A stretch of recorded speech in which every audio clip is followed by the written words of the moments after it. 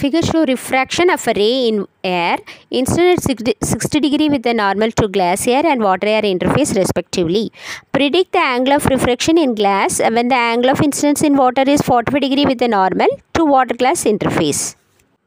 So இங்கே 3 படம் கொடுத்துருக்காங்க. அதில் லைட் வந்து ஏர்லேருந்து கிளாஸுக்கு போகுது. அப்புறம் ரெண்டாவது வந்து ஏர்லேருந்து வாட்டருக்கு லைட் போகுது. மூணாவது வாட்டர்லேருந்து கிளாஸுக்கு போகுது. ஸோ மொதல் 2 பிக்சரில் வந்து உங்களுக்கு ஆங்கிள் ஆஃப் இன்சிடென்ஸும் கொடுத்துட்டாங்க, ஆங்கிள் ஆஃப் ரிஃப்ராக்ஷனும் கொடுத்துட்டாங்க. பட் மூணாவது படத்தில் ஆங்கிள் ஆஃப் இன்சிடென்ஸ் கொடுத்துருக்காங்க, ஆங்கிள் ஆஃப் ரிஃப்ராக்ஷன் கேட்டிருக்காங்க. ஸோ நம்ம இந்த ப்ராப்ளத்தில் வந்து ஸ்னெல்ஸ் லா யூஸ் பண்ண போகிறோம். ஸ்னெல்ஸ் லா என்ன?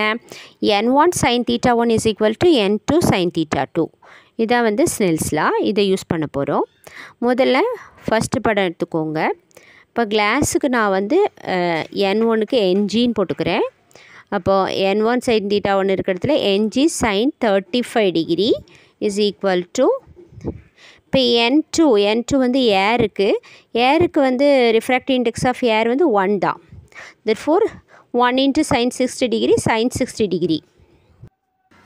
So NG sin 35 degree is equal to sin 60 degree. So ரெண்டாவது படம் பார்த்தீங்கன்னா ஏரு refractive index வந்து 1 வரும். therefore sin 60 degree is equal to NW, that's refractive index of water வந்து நான் NW sin 47 degree எழுதுறேன். therefore sin 60 degree is equal to NW sin 47 degree. So நம்ம இப்போ ஃபஸ்ட்டு படத்துலேருந்து NG கண்டுபிடிச்சிக்கலாம். That is NG is equal to sin 60 degree divided by sin 35 degree. அப்புறம் second படத்துலேருந்து NW is equal to sin 60 degree divided by sin 47 degree கண்டுபிடிச்சிக்கலாம். So இப்போ பாருங்கள், தேர்டில் ஃபிகரில் நான் எழுத போகிறேன். தட் இஸ் மூணாவது படத்தில் NG எனக்கு தெரியாது, அதுக்கு தெரியாது, அதனால் அதை ஆர்னு வச்சுக்கிறேன். ஆங்கிள் ஆஃப் ரிஃப்ராக்ஷன்னால் ஆர்னு வச்சுக்கிறேன். therefore NG sin R is equal to என்ன போடலாம், NW sin 45, வாட்டர் தானே, அதனால NW sin 45. So NG sin R is equal to NW sin 45. எனக்கு வேண்டியது sin R தான் கண்டுபிடிக்கணும். therefore sin R is equal to NW by NG sin 45. So 60 degree divided by sin 47 degree into sin 35 degree by sin 60 degree into sin 45. இப்போ sin 60 degree cancel பண்ணிடலாம்.